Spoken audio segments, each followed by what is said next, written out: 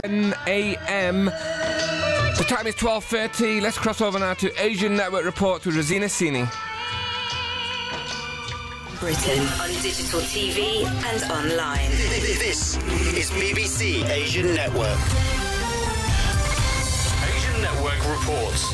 Thanks, Wax. Our top story today, the family of the 7/7 ringleader speak out for the first time about the way they were treated after the London bombings. I was shocked when they mentioned Mohammed Sidique Khan. They thought he was my son. I said, he's not my son, he's my son-in-law. We've got an exclusive report on that. Also on the programme, a vigil in Salford for the Indian student shot dead on Boxing Day. Mainly the local community has come out and they're showing their support and trying to say that, they're not bad people.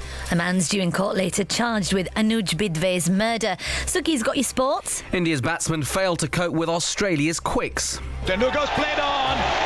It's not happening just yet at the Sydney Cricket Ground. There will be one more goodbye for Tendulkar at the Sydney Cricket Ground. He was batting beautifully. And Sri Lanka failed to contain South Africa on the first day of the third and final test. And also coming up before one, time's running out before nominations close for the first ever Asian Football Awards. Players that are succeeding within the game like Michael or Danny Bath.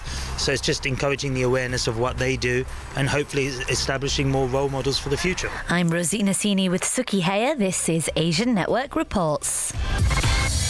bbc.co.uk/Asian Network. He was the ringleader of the London bombers. Now the family of Mohammed Sidique Khan have spoken for the first time to the media. His mother-in-law and brother-in-law have told Asian Network they've not been able to go back to their home in Dewsbury, where they were questioned by police shortly after the attacks. And they say although they've condemned the bombings, they were unfairly targeted by the press who've ruined their lives.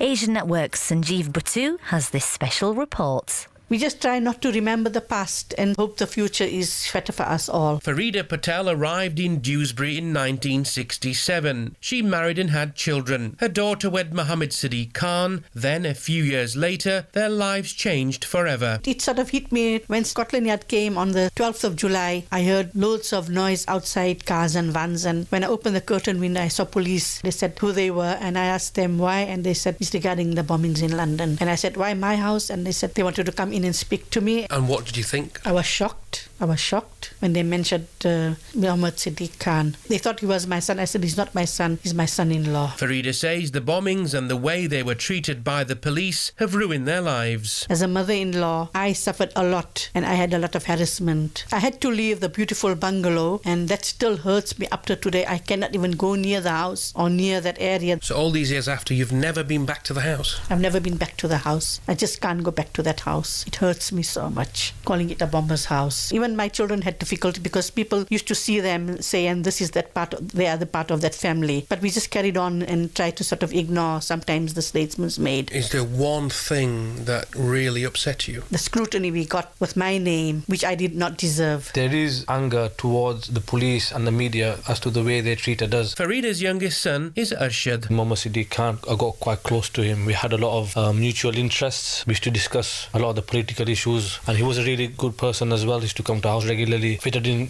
with the family really well, and he was just a normal everyday person. He says it would be hard for any family to cope with the trauma they faced. We got raided and I still didn't know why. The names started coming up on the TV. When I found out it was him, I was completely shocked. Shazad Tanveer, Hasib Hassan, did you know them as well? Yeah, I got to know them because they used to come to see Mohammed Sidique Khan. He says the family did nothing wrong and are angry with how they've been treated. A lot of the people, they do tend to put you in a box and say, like, you are a friend or family of the terrorists, bombers. The community treats you a bit differently. When you get raided, what the police do is they take all your belongings. A few of the stuff has been returned after 6 years. Like we had our mobile phones, our Qurans get taken away, so many of our Islamic books get taken away. I'm trying to get back my Xbox, which I want to give to my kids now because it's so old. It's been 6 years.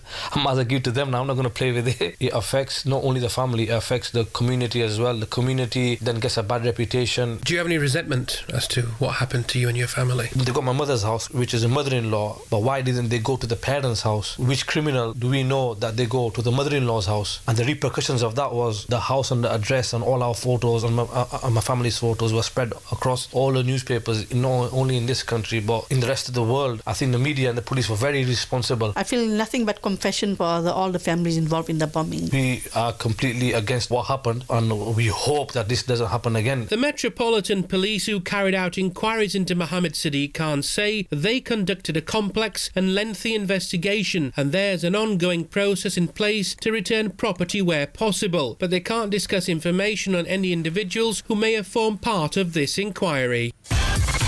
Still to come on the programme.